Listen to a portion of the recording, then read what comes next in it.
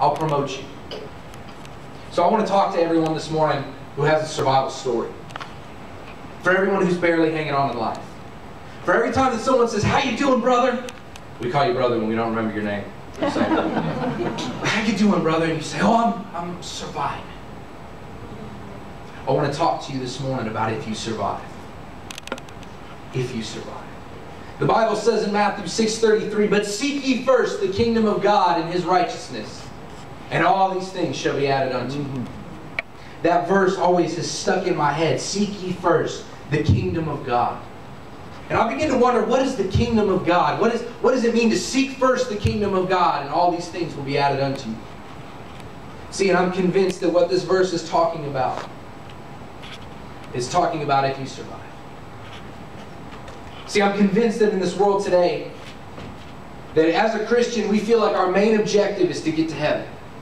That everything that happens in life, it's all a side effect. We have to get to heaven. No matter what happens, we have to get to heaven. And I'm here to tell you that while that's true, I believe something just a slight bit different than that, because heaven is an assurance. Heaven is a guarantee. Those of you that believe in Jesus Christ, I'm not saying that everyone goes to heaven before you kick me off the stage here, but I'm saying that those of you that believe in Jesus Christ and are saved, we're guaranteed heaven. So if we're guaranteed heaven, then that means that there's got to be some other reason why we're put on this earth.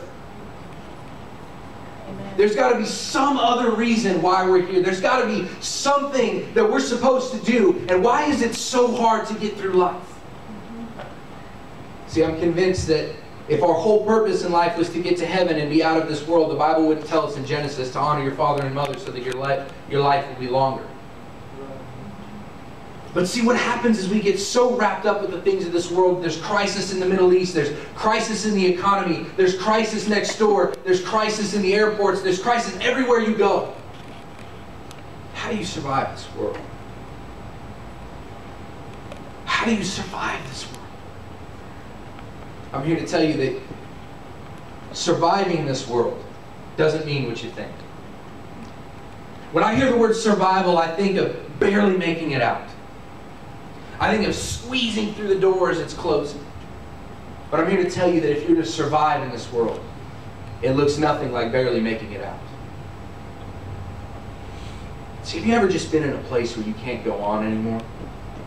Where it doesn't matter what you do, it doesn't matter who you talk to, it doesn't matter what you do at all. You just feel like you can't go on anymore.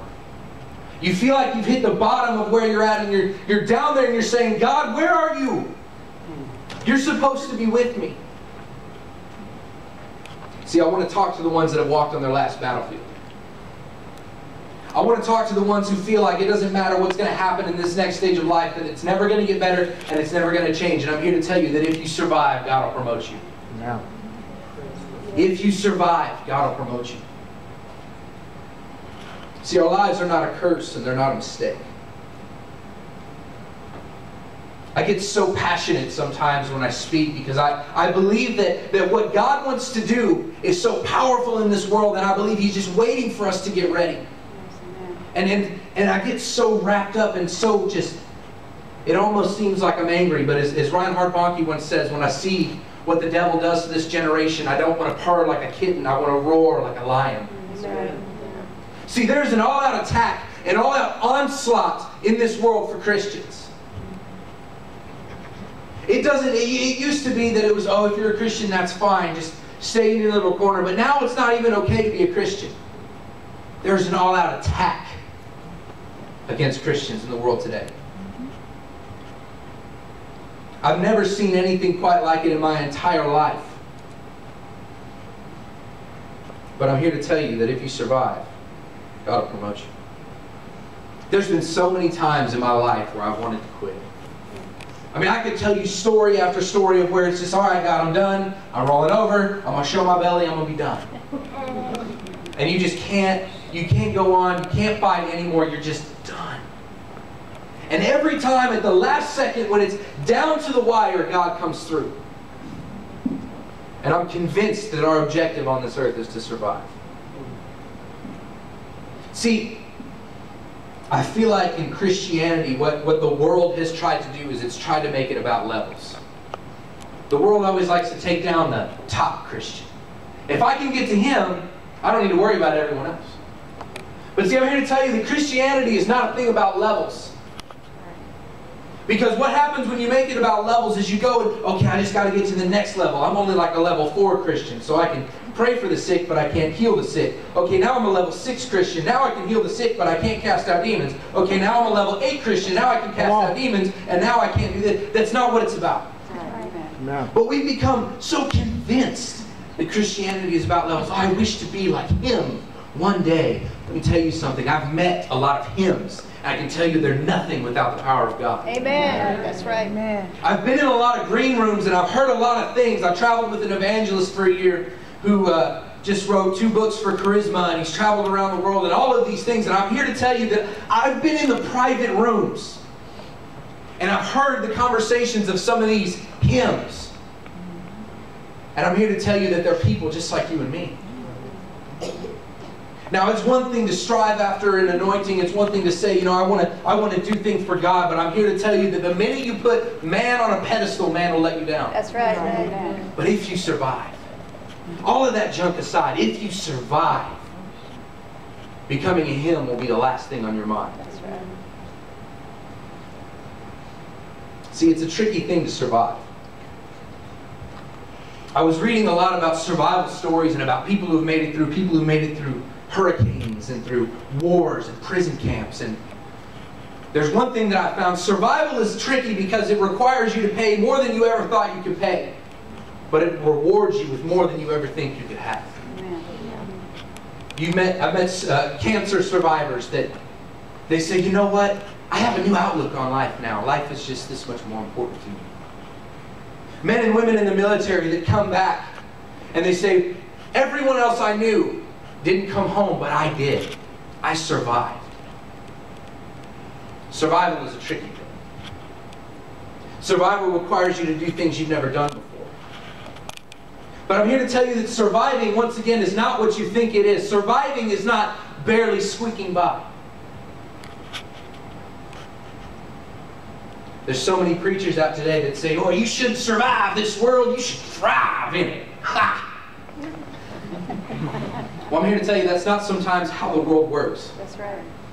But I'm also here to tell you that we're not of this world. That the spirit that's in you and me is not of this world. That if I walk into a room, I'm not a thermometer, I'm a thermostat. And I set the tone and I set the temperature because my God told me that I can. I'm here calling to all the Christians out there. That the world has forced them into a cave and said, stay here and don't come out. I'm here to tell you that if you survive, God will promote you. I looked up the word survive. It's a Latin word, it's a verb, it's an action. And it says to continue to live or exist, especially in the spite of danger or hardship. Now when I think about that, I still have this picture of surviving, barely getting through. Don't look to the right or the left, you're going to survive, you're going to be fine, just right here. But when I read that it says to continue to live or exist, especially in the spite of danger or hardship, I'm reminded of a POW camp in World War II on one of the Japanese-held islands. That they rescued these men after the war was over, and some of these men, they were so malnourished, they weighed in the 80s and 70s in their weight, and they were full-grown men, but they looked like children. And they were interviewing these guys, and they said, how on earth did you survive? And they brought these reporters to this island, to this POW camp, and the commanding officer said, sir, let me show you something. And he walked to the back and he rolled this piece of earth away. And he said, crawl in there and you'll see. So the reporter got down on his hands and knees and he crawled in there. And he sat and he walked into a little bit of an open room where he could just barely stand up. And on the wall there was a picture of Jesus. And he came out and the commanding officer said, sir, every time one of us was about to break and we could be tortured and tortured and tortured, but we couldn't handle anymore, we shoved him in that room and we didn't let him out until he knew he would survive. Because just to look on the face of Jesus gave him hope.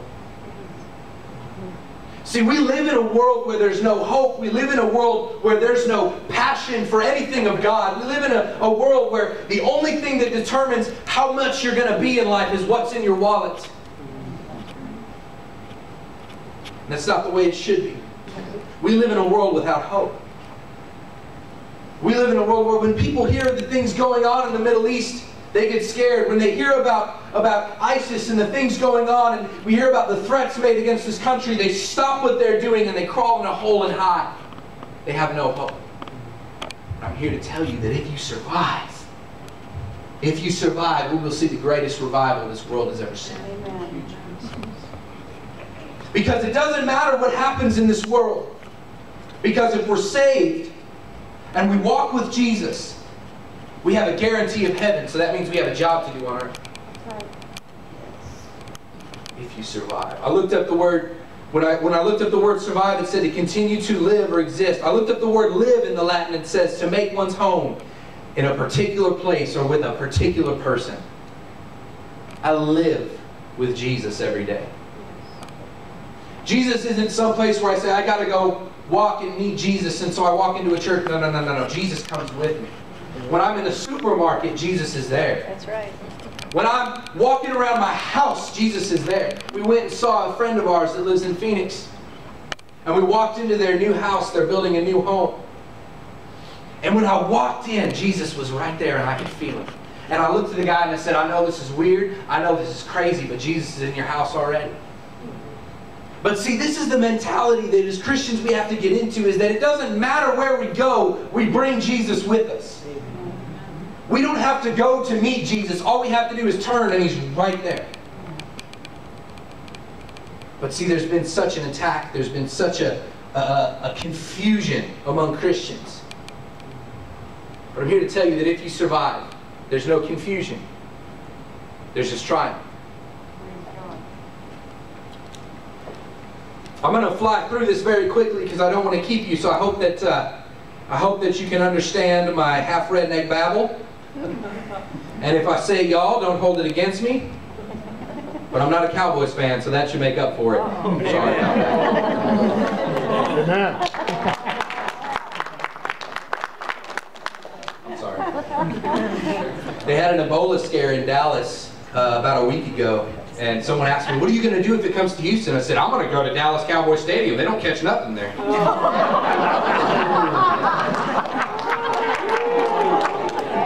Anyway. I'm sorry. But I'm here to tell you that in order to survive, there's 4 things you must do. Number 1 is go. I'm reminded of a man named William Booth. He founded the Salvation Army. And William Booth, when he founded the Salvation Army, he founded it in England as a way to save young youths. And he had different ranks set up. Everyone that was in the Salvation Army called him General, or General Booth. And General Booth would walk around England and he would find homeless young men and women. And he'd walk up and he would say, do you want to make a difference in this world? And then if they said yes, he handed them a backpack with a passport, money, and a plane ticket to a country that no one's ever heard of. And he said, go for souls and go for the worst. See, he would take these young, homeless, disenfranchised people and he would get them into a church, get them saved, and he would send them out. Go for souls and go for the worst. I love that. See, God has called us to live. God has not called us to squeak by. God has called us to live with a boldness and a power, not to hide in caves and pray for the rapture, but called us to be a light, to bring hope to those that have no hope, to bring peace to those that have no peace, because my God follows me wherever I go. So it doesn't matter if I'm in a church, it doesn't matter if I'm in a home, it doesn't matter if I'm in a sporting venue. All that matters is that Jesus is with me. Amen. God has called us to be an army. God has called us to survive. God has given us all the authority over this world and all the things over this world. And He has commanded us to do one thing: change the atmosphere. Don't read it.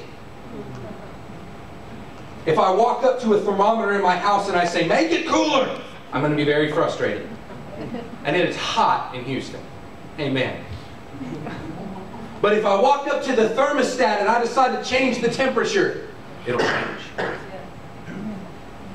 See, you're a chosen child of God, called to live in this world rather than just escape it. Christianity is not a get-out-of-jail-free card. It's a mandate. You're a son or a daughter of the King. You are given the greatest reward ever, and that is eternal life with Jesus Christ, but you have a job to do while you're here. See, so many times I feel like we think that Jesus is just for the four walls of the church. Well, I'm going to go meet with Jesus, but my employer doesn't like me to pray. Well, I'm going to go meet with Jesus at church, but my friends don't really like to hear about it. It's kind of weird. I went to a Christian college, and it amazed me the amount of people that went there that were not Christian.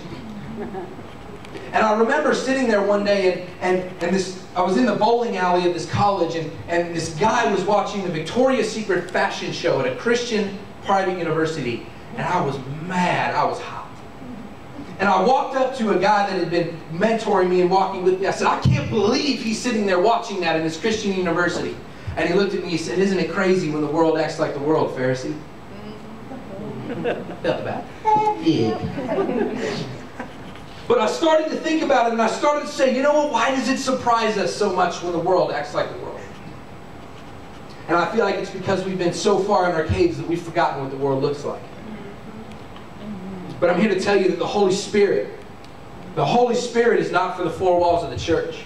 The Holy Spirit is not for just the believers. It edifies the believers, but I'm here to tell you that you can do things through the power of the Holy Spirit that you can never, ever, ever, ever do before. And it's for other people and for out there. That's right.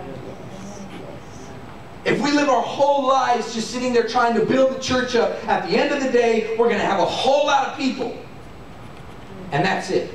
And when the rapture comes and the church is empty, guess what? It's going to be filled with a whole lot more people who have no idea what's going on. I'm convinced that if we lived our lives with the assurance of heaven and with the authority given to us by the power of Christ, that you wouldn't have to ask people, are you a Christian? The place where I work, so many times everyone comes up, hey, do you want to go grab a beer after work? I'm good. Do you want to go, man, you want to go to this party? There's a rave going on now. I'm good. Man, why don't you ever go hang out with us? Because I don't need that. Well, why? Why don't you need that? Because that's the only way I can get through my work week. See, that's a window. Let me tell you why I can come to work and I can smile. Let me tell you why when I'm walking through the supermarket and I see someone crying, I say, what's wrong with you?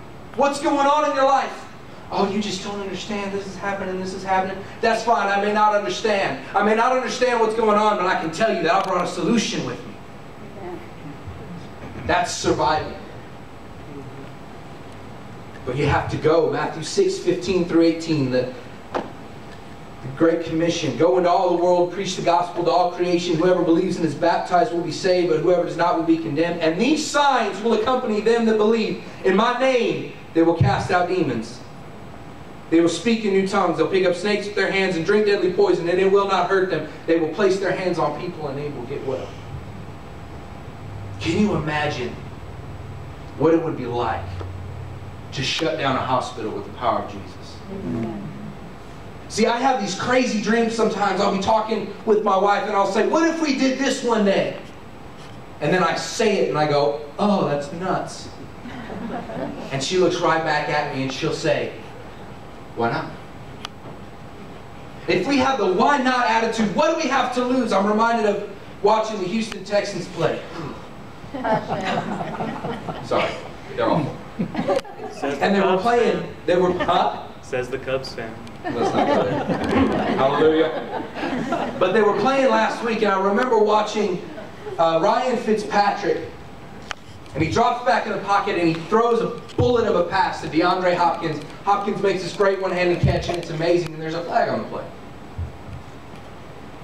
And they walked up to Fitzpatrick after the game and they said, man, how did you get that pass in there? And he looked right at the reporter and he said, well, I knew that that was an offsides penalty, so we had a free play, so I figured why not? What's the worst he could do, drop the ball? If the church were to have that attitude. That instead of living not to die, we started living for the sake of living. Instead of living to get to heaven, we started living saying, you know what? If I'm going, I'm going to take a whole lot more with me. Go for souls and go for the worst. It doesn't matter if you think you're not qualified. You don't have to be qualified. God doesn't call the qualified. He qualifies the called. That's right. I love what Romans says in the Message Bible. I read the Message Bible sometimes because it's simpler. It says, this resurrection life you receive from God is not a timid, grave-tending life. It's adventurously expectant, greeting God with a childlike, what's next, Papa? God's Spirit touches our spirit and confirms who we really are. We know who He is. We know who we are. Father and children. And we know we're going to get what's coming to us, an unbelievable inheritance.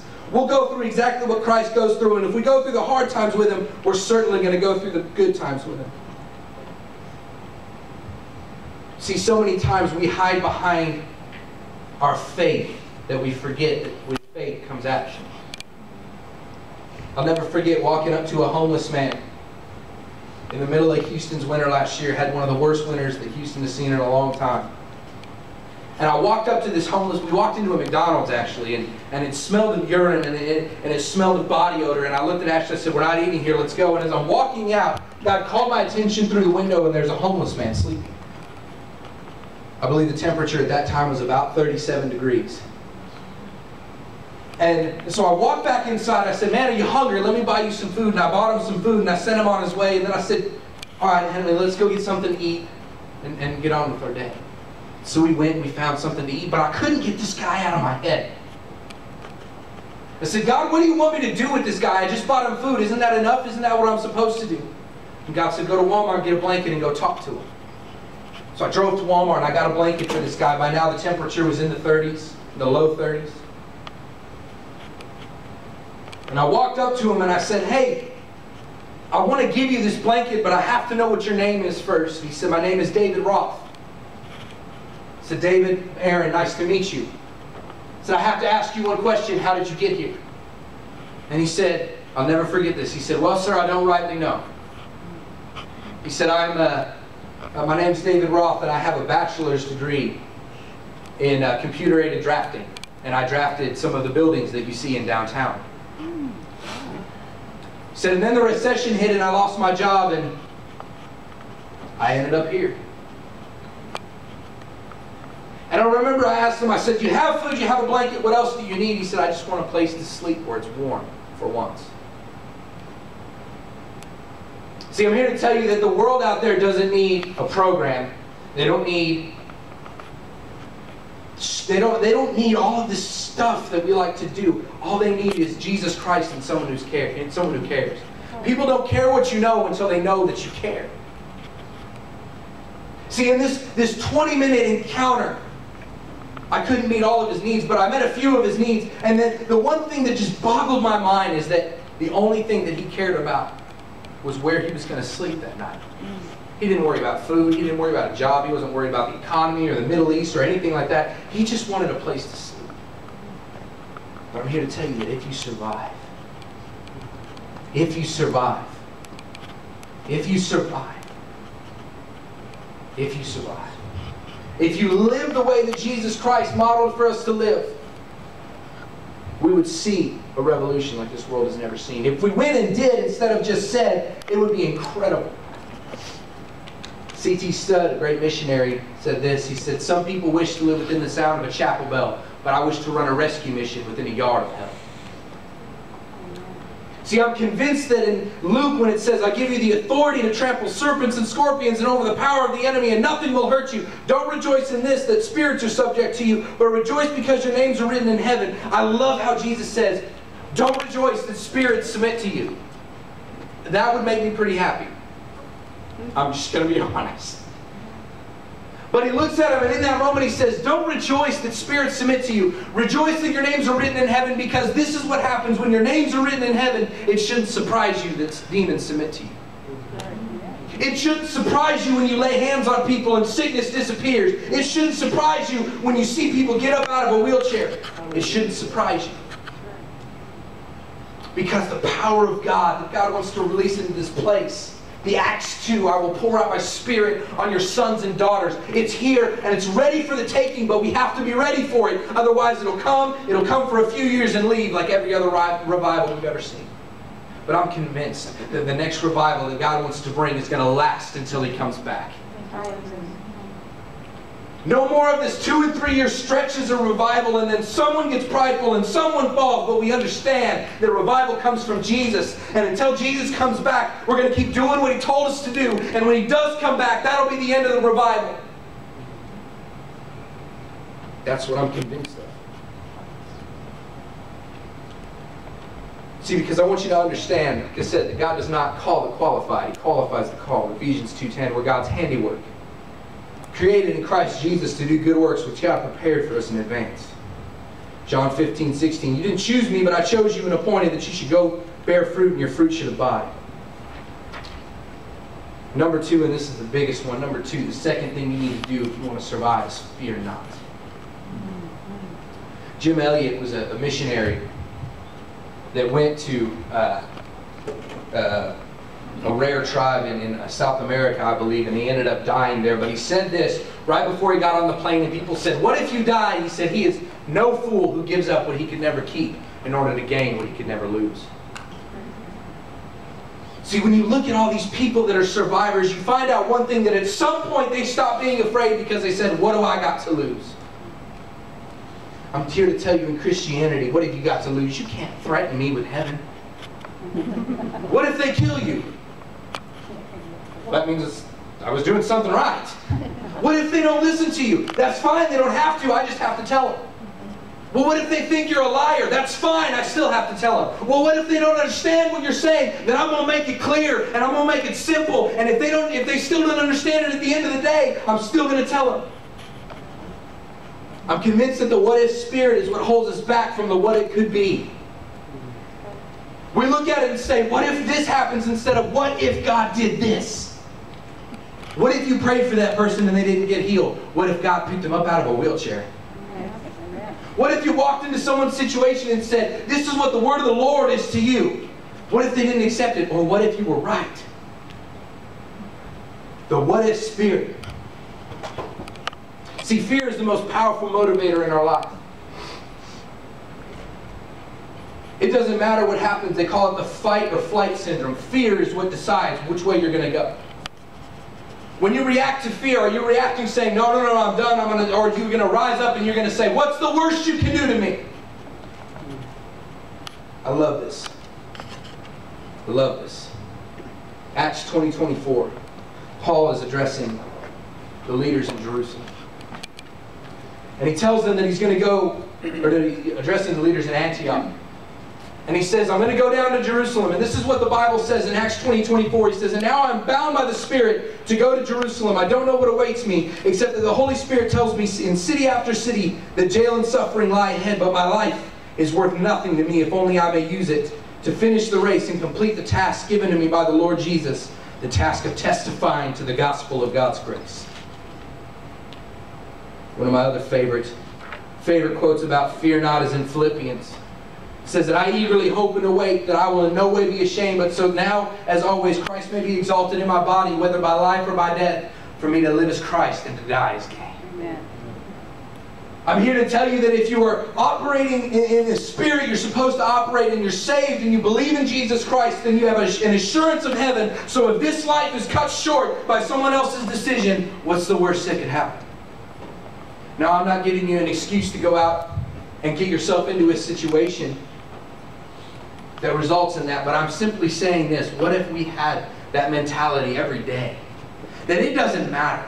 The worst they can do is send me to heaven. If they don't want to listen to me, that's fine. If they want to say I'm crazy, that's fine. I'm a little bit crazy, but I'm crazy for Christ.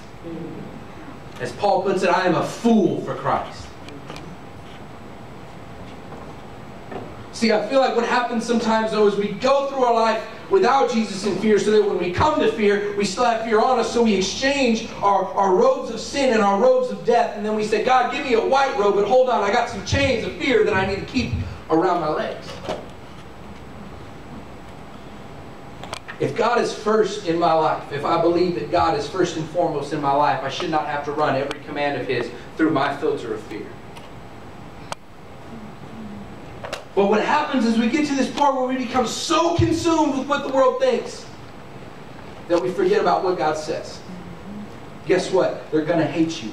They're not going to listen to you sometimes. They're going to think you're crazy. They're going to think you're wrong, and that's okay because they hated Him first, and they did it to Him first. And at the end of the day, what matters is that you fulfilled what God told you to do. If He said, speak, and you spoke, so be it. If they didn't listen, they didn't listen. If you showed them love, if you preached the true gospel of Christ, if you did everything that Jesus has commanded you to do, and they don't listen, I release you from that fear. Because you did what you were told to do. See, the devil can't make you sin. If the devil can't make you sin, he makes you busy or afraid. Well, I can't get this guy to sin, so I can't make him busy either because he knows he needs time with God. That's okay. I'm going to just put little fears in it. See, the devil can't create fear in you. What he does is he walks up to you and he says, what if this happens? And he walks off and he lets you do what you want to do with it.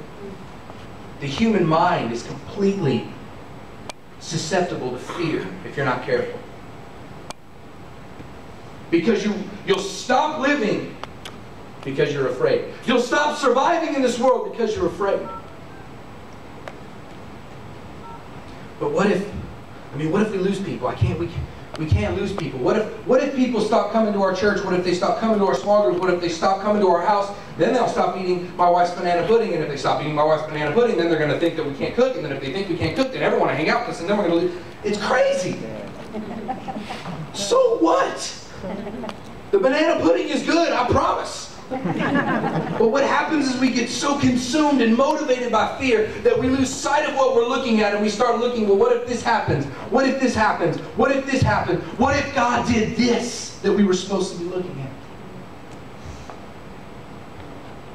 See, I want you to understand that true revival, true, unshakable, God-bringing revival begins when we stop saying, what if this happens, and start saying, what God is going to do. That's right. I've met so many preachers that they love to pray for the sick. You got a head cold? Come here, brother, in the name of Jesus. And there's a handicapped guy in the stall right over there that just sits there. Pray for him. I don't know if I have that kind of faith. I understand that there's a twinge whenever it happens. There's always a, well, what if this doesn't happen? What if it doesn't happen? What if it doesn't happen? It'll never happen if you don't pray. If you pray and it doesn't happen, pray again. If you're doing what God told you to do and it still doesn't happen, then obviously that wasn't for you to see that person get healed, but it was for that person to see you pray for them. We were in a mall in Atlanta, and a busload of blind people came in. And all the Forerunner students, we got together and we're like, man, we can go pray for them. Come on, yeah? And we got up and we're like, hey, I want to pray with you today. And he looked at me and he said, that's fine, just don't pray for my sight to be healed.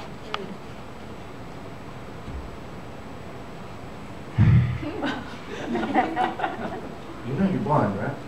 You can't see. Wouldn't you like want to see? I mean, I think that would be cool. And I asked this guy, I said, what do you mean? What if you'll let us pray for you if we don't pray for your sight to be healed? He said, I don't want my sight to be healed. It's like, that is just crazy. Like, well, what can we pray for you for? I mean, like, that's the most obvious need that we can see. And he said, I'm not struggling with my blindness. I'm struggling with my insecurity and with my fear. I remember Fanny J. Crosby, who wrote the song Blessed Assurance. Y'all know that one? Blessed Assurance? I'm not going to sing it because that's just, oof. But Fanny J. Crosby was totally blind in both eyes, and they asked her, why have you never asked God to receive your healing? Why hasn't God healed you? And she responded to the reporters and she said, I don't want to be healed.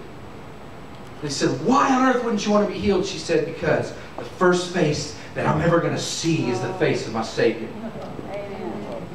What if? What if it doesn't happen? Who cares? What if you did it and it did happen? If you survive. Third thing we're commanded to do, and I'm almost done. The third thing we're commanded to do is do not conform.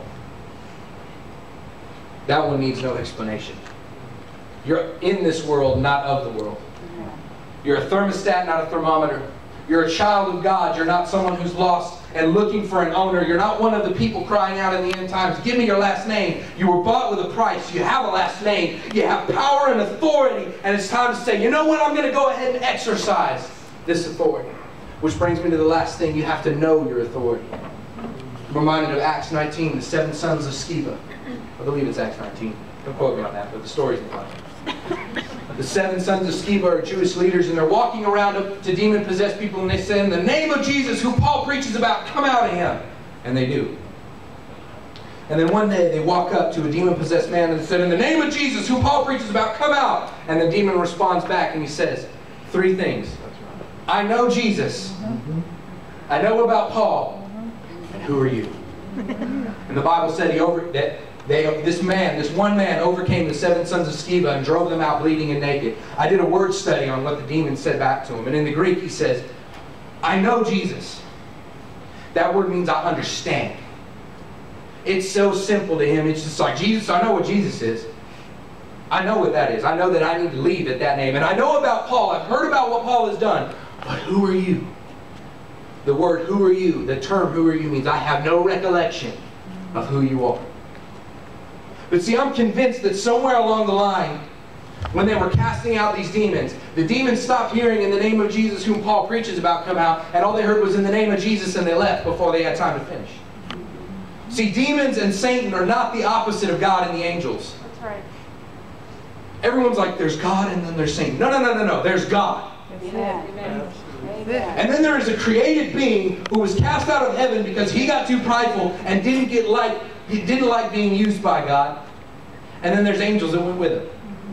They're not equals. They're not opposite. We were driving home from a church in Atlanta, and I began to pray, and I began to say, God, why is it that the enemy still tries to do things in this world even though he knows he's going to lose? And God showed me a vision. There was a divider separating 2 chessboards. And on one side of the chessboard was Satan. And on the other side of the chessboard was Jesus. And I began to look, and on the side of the divider that Jesus was, there was 2 chessboards. There was the one that he was playing, and there was the one that showed the end of the game. And on the enemy's side, there was 1 chessboard.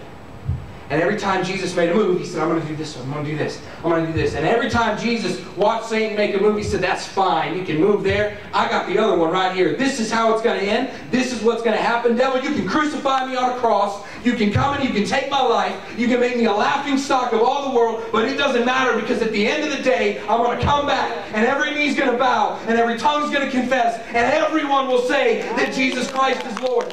If you survive, God will promote you.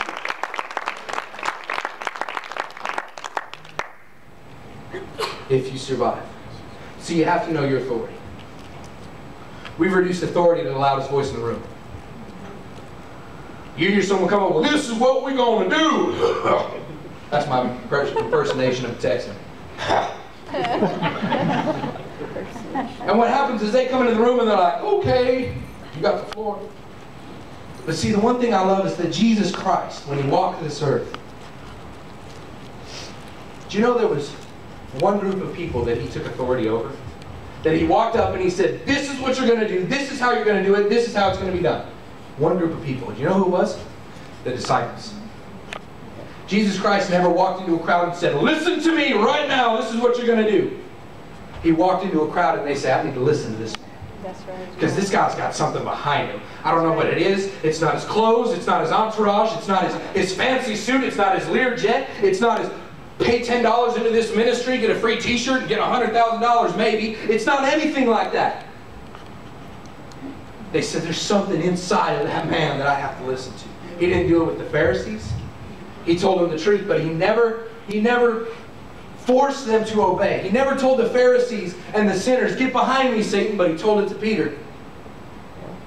Because he knew, he understood that his authority came from Jesus Christ. Everything that I have seen my Father do, is what Jesus would say.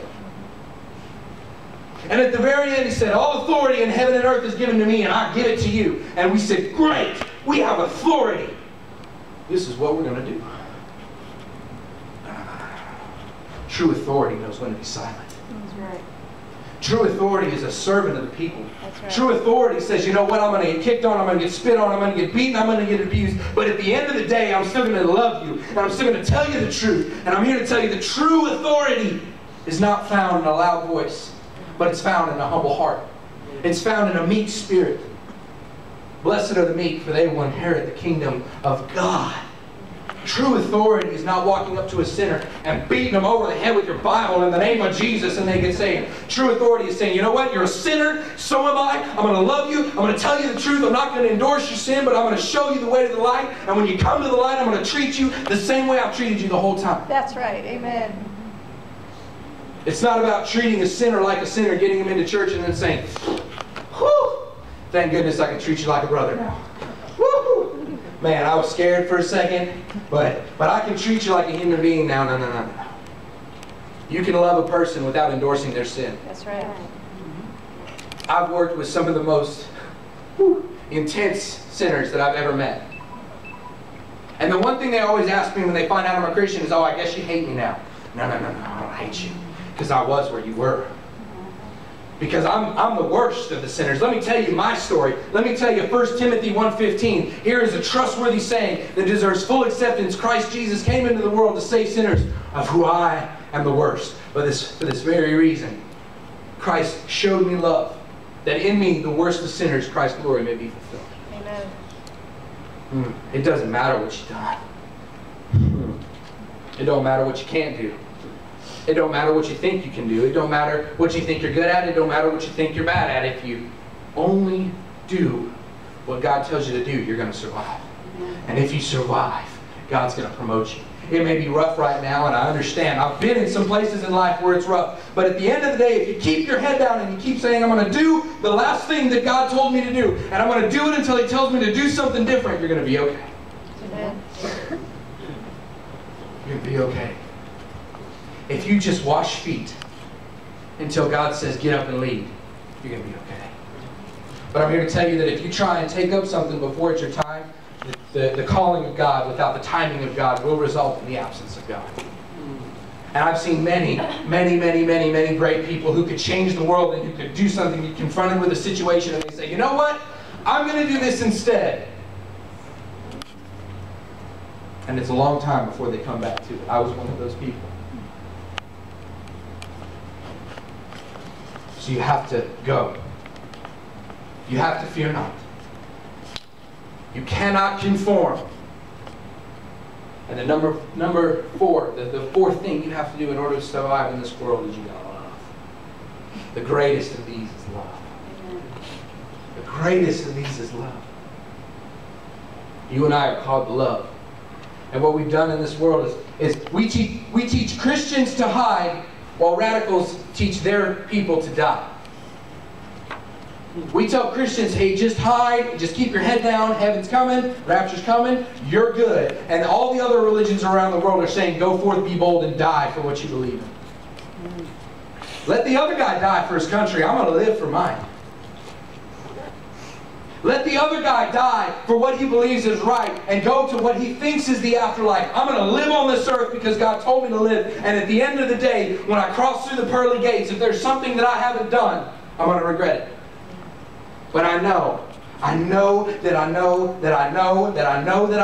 I've done everything in this world that Jesus Christ has commanded me to do, then when I get to heaven, there's going to be a screen on this side of everything that I did in life that He told me to do, and there's going to be a screen on this side that's everything I could have done if I would have listened to Jesus, and I hope that one's blank at the end of the day.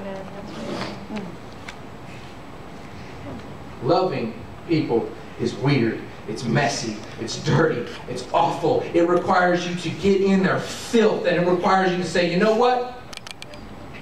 I'm in your filth, not of your filth. Amen. I love you. I hate your filth, but I love you. I think of the Good Samaritan. And everyone likes to talk about the Good Samaritan brought him to an inn, and he gave money for people to take care of him. No. The Good Samaritan came up to this man on the side of the road, bleeding, bloody, and dying. And he said, I need to help this person. And he gets down and he starts dressing his wounds. He starts taking off his cloak and wrapping it around this bloodstained person. He puts him on his own donkey and walks beside his own donkey to the inn, puts him in the inn, gives him his own money to the innkeeper and says, I'm going to be back for him. You just wait. But the thing that people look over is they say, oh, the Levite walked around him and the Pharisee walked around him, but the Good Samaritan did something. But the Good Samaritan left looking exactly like the other man. I've never been in a situation where I've seen blood spilled where it hasn't gone on me in some sort of fashion.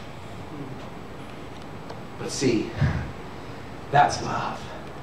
That's down home, dirty, nasty, grimy, dirty love. That's the kind of love that Jesus Christ wants. That's the kind of love that's going to change sinners. That's the kind of love that's going to change this world, because it's no more, why do you hate me? It's, how could you love me this much? Yeah. Let me tell you how I can love you this much, man, because a long time ago, someone loved me and I didn't deserve it, just like you didn't deserve it, but I loved you. You have to go. You have to fear not. You can never conform, and you have to love, and if you do those things, you're going to survive. And God's going to promote you. Because if we were to sit here and hide for the rest of our lives until Jesus came back, yeah, we'd get to heaven without a scar. But what would we have done in life? There's 2 dates on your tombstone, the date you were born and the date you died. And there's a dash in between those two that sums up your entire life. At the end of the day, when you're looking at those screens in heaven of what you did do and what you could have done, what screen is going to be playing longer? I hope that that's the screen playing longer. Because the world doesn't need me to hide anymore. The world doesn't need me to be afraid. The world doesn't need me to conform. The world needs me to be an oak of righteousness, as Isaiah says. And the waves are going to crash on me. And the people are going to come and try and cut me down. But at the end of the day, I'm going to stand firm. And it's not because I'm anything great. I'm a wretched, awful sinner, but I was saved by grace. And I was given sonship and authority. And I know who my daddy is. That's right. And I'm going to stand here and I'm going to say with absolute boldness and absolute power that it doesn't matter what happens in your life, that God loves you, He wants to save you, and He's got a plan for your life, and you could do more than you ever imagined if you only open your heart. Amen. Go. Fear not. Do not conform, and love. And you'll survive. And if you survive, God will promote you. I want everyone to stand to your feet. Worship team.